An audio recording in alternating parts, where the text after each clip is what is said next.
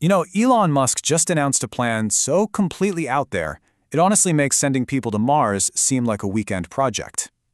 He wants to build a software company that is run entirely, and I mean entirely, by AI, to go head-to-head with one of the biggest companies in the world, Microsoft.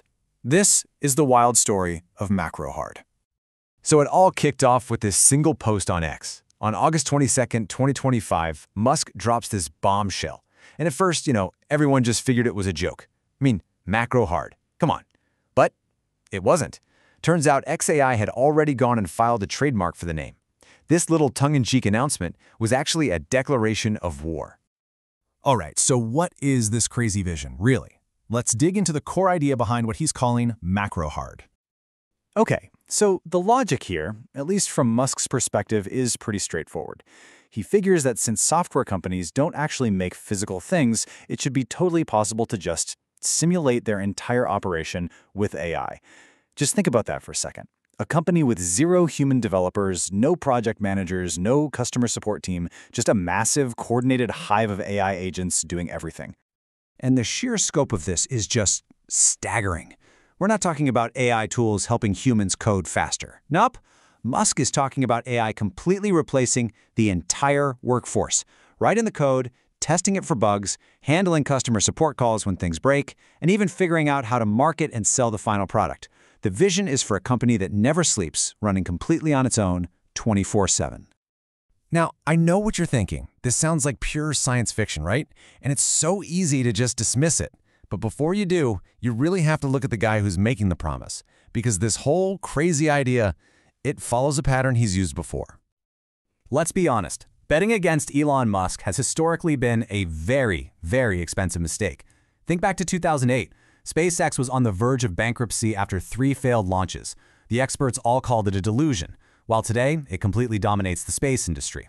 That same year, Tesla was about to collapse, and critics were saying mass-market electric cars were impossible. Today, it's the most valuable car company on the planet. You see the pattern here?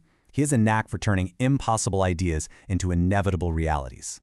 And when you look at it, Macrohard is just the classic Musk playbook, but applied to a whole new industry. Step 1. You identify the fundamental bottleneck that everyone else just accepts, in this case the time, the cost, and the messiness of human software developers. Step 2, you use a disruptive new technology, AI agents, to just get rid of that constraint entirely. But here's the real kicker, the thing that makes this time different.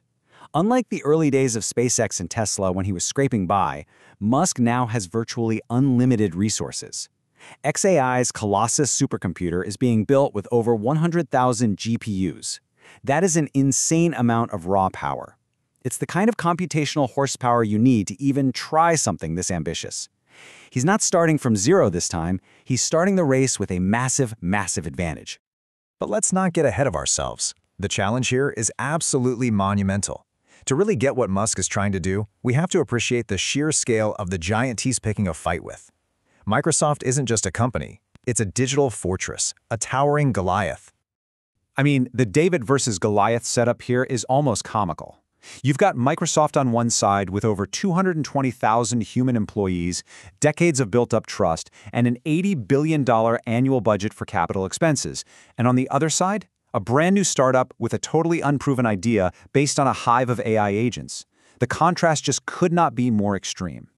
And you have to understand, Microsoft's real power isn't just Windows or Office. It's this deeply woven ecosystem that's almost impossible to escape. Their Azure cloud is the backbone of countless huge companies. Office 365 has over 400 million subscribers who are locked in. But maybe their single biggest advantage is just trust. Big companies choose Microsoft because it's the safe, reliable, predictable choice. And that's a reputation that takes decades to build, not just a few clever tweets. So this really brings us to the heart of the matter. It's a clash between the incredible, mind-bending promise of AI versus the huge, unsolved, real-world technical problems that are standing in the way. This, right here, is the battleground. Now on paper, the advantages are just revolutionary. An AI-driven company could, in theory, develop software 10, maybe even 100 times faster than human teams. It could run at almost zero marginal cost, just cranking out new products and features 24/7 without ever needing a coffee break. And it would be totally free, not held back by decades of old, clunky legacy code. It's an amazing vision. It really is. But everything, and I mean everything, hinges on one simple, critical question. Is the AI we have today even remotely capable of pulling something like this off? And here's the reality check. The technical hurdles are just enormous. First off, getting thousands of different AIs to work together effectively on a complex project is a problem nobody has solved yet. And today's AIs, as good as they are, still make subtle, hard-to-find mistakes that can be incredibly costly. And then you have my favorite problem, the quality control paradox. If AI is doing all the work, who checks the AI's work? Do you just use another AI to check the first one? It's a massive problem that researchers are still trying to figure out. So look, whether Macrohard becomes a real competitor or just a fascinating, expensive failure, the fact that it even exists has huge implications for all of us. Let's talk about what could happen and why this whole fight really matters. As I see it, there are basically three ways this could play out.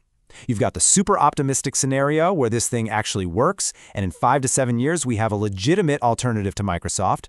Then there's the more realistic path, where Macrohard finds its footing and becomes a really powerful player, but only in specific niche areas of the software market. And finally, you have the pessimistic view, the technical challenges are just too big, and the whole company eventually pivots to just selling AI development tools to other people. But honestly, here's the most important takeaway from this whole thing. Even if Macrohard completely fails to take down Microsoft, its very existence is a huge win for us. It acts as this powerful force, this catalyst that pushes Microsoft and every other software company to integrate AI faster, to innovate more, and ultimately to give us all better and cheaper products. In the end, it's competition that really wins. So when you boil it all down, this story isn't really about Elon Musk versus Microsoft. It's about a much bigger, much more personal question for all of us. Are we standing on the edge of a new era? An era where AI can actually handle the complex, creative, collaborative work that we've always believed was uniquely human? Macrohard is the ultimate test case, and the answer, whatever it is going to shape all of our futures.